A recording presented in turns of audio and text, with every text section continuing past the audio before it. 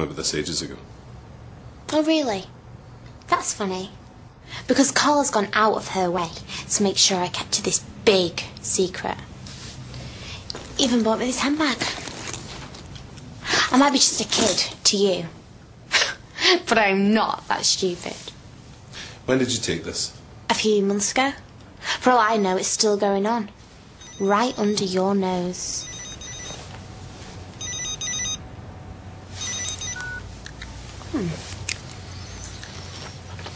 Hi, Carla.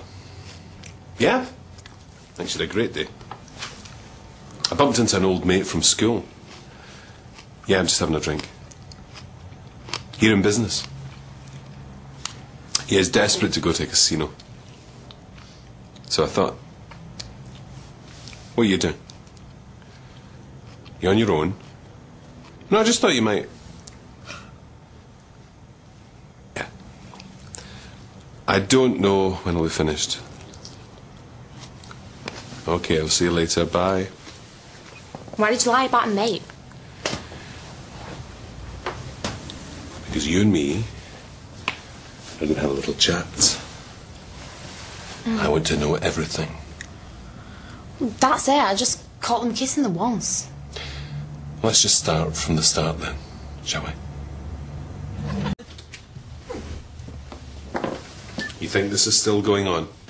I don't know, do I? I didn't ask what you know, I asked what you think. Well, he's always calling her, laughing on the phone and that. Right, please, I just want to go home now. Right, I'll tell you what's going to happen. You're not going to mention this to anyone. Not to your mates, not to your mum and dad, and especially not Carla. Right, fine, whatever. You can keep your job, everything stays the same. Give me the phone. What for? Tony, it's got all my numbers in it.